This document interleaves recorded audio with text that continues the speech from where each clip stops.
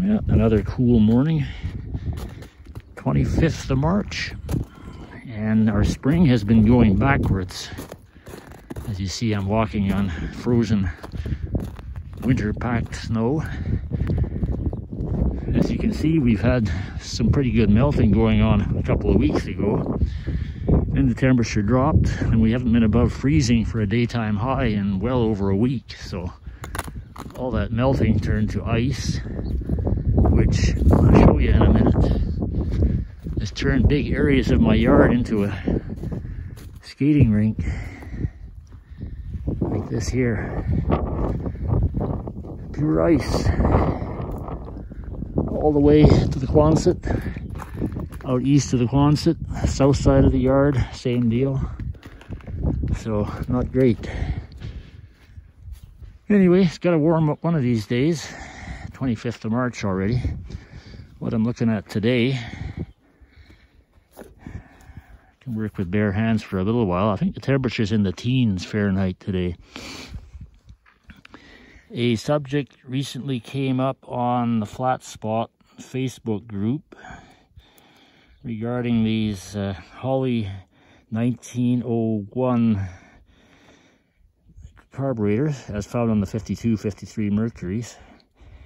Apparently, these two choke butterflies can be installed backwards, and that'll cause, I guess, various performance problems. So we were wondering if that might be what's going on the 52 Merc.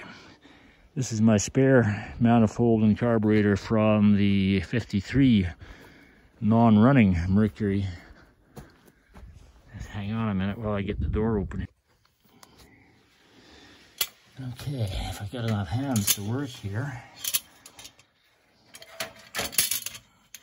No trouble light. This is the carburetor currently on the car. There's a choke. This was automatic choke originally, but converted to manual control. You'll notice that the butterflies had a kind of a flat edge on the top side on the other carburetor. So they're both installed the same. So either they're both right or they're both wrong. I know this one's been apart within the past decade for a repair kit installation. The spare parts carburetor, I have no history on that. It could be all original, or it may have been apart half a dozen times. So I'm going to consult the online repair manual for this Holley 2-barrel, sometimes known as the Towering Inferno or the Teapot carburetor. They were kind of unique. They had the float bowl sitting way up here, unlike a conventional 2-barrel carburetor. I know carburetors are kind of old news for the younger generation, but that's what I grew up with. On another slightly related subject, this is my 6-volt timing light. For 6-volt only, use a 3-amp fuse. Now I checked, and it does have the 3-amp fuse right there. Appears to be intact. Now, I've never used one of these before, so the wiring's not the greatest. So I'm assuming we just hook up these two clips to the battery in the car, and this one down here, I believe, attaches to #1 spark plug. And then you run it at idle,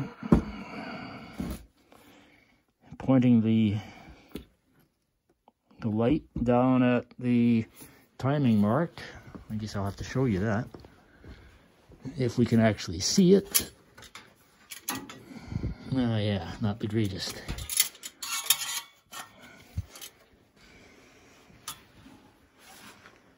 I can see it, but I can't reach it. See that pointer down there? That is the indicator for the timing. And somewhere on this pulley, good luck trying to see it, somewhere I'm assuming on the back of that pulley there's going to be a timing mark to indicate either top dead center or a few degrees one side or the other. But anyway, I'll have to watch a video on that and see just how it's done. Another thing I'm not too sure of, being a positive ground car, am I going to hook up the timing light backwards? Oh, great, we got a cat in here. All right, we got to pause here. In other news, well, there's not much news. I parked this grain auger here probably 2 weeks ago with plans of modifying that hitch. I've got to cut that off so it's not sticking out in the way when it goes into the bin. Cut it off and modify it to something like this Secundiac has. But it's been too cold, and I've had another project, welding project going on here. And don't look too close, it's pretty crude. Anyway, that's about enough for today. I got a little bit of drone video to add on from yesterday. I'll finish it off with that. And if you've hung in there this long, don't see any crows out there yet. They should be here by the 20th of March. That's a sign of spring. The cobra chickens have arrived. There's none in the yard this morning, but there was some honking at me the other day. So that's it. We're going to call it a day. Call it a video anyway. The day is just beginning for me. So stay tuned for the next one from the Roosty 6 channel. Well, I am just going to throw in my 2 cents worth of commentary on here, on this bit of drone video. I see I got about a good 3 minutes of it to go. So it's the day before, March 24th. A little bit of flying out west of the yard, looking down on the cattle, looking down on the field. You can see quite the pattern of snow drifts from the last time it blew. It looks like a lot of snow, but it's really a very thin layer. I've got a picture in this field. I think it was taken last year on this date, and I was pushing deep trenches through it to make a trail to get to the cattle feeder with a dozer blade.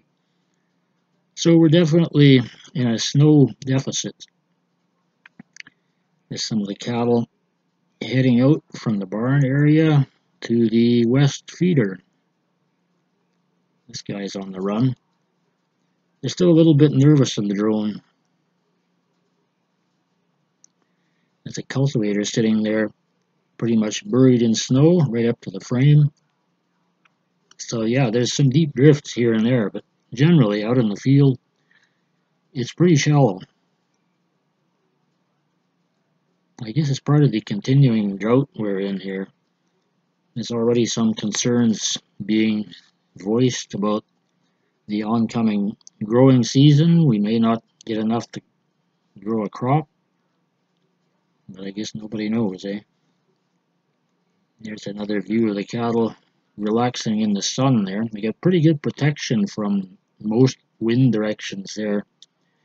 Good stand of natural trees on the north side, and to the east is the big shelter belt we planted many years ago.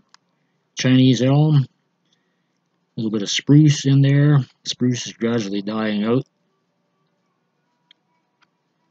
So I had to do a fair bit of editing in this video. The drone still has its issues with the camera, the stabilizer. Every now and then it just goes and gets the shakes. So I try to cut that out and just show the clear and undamaged segments here. The old pasture, it's showing a bit of snow cover and old grass coming through.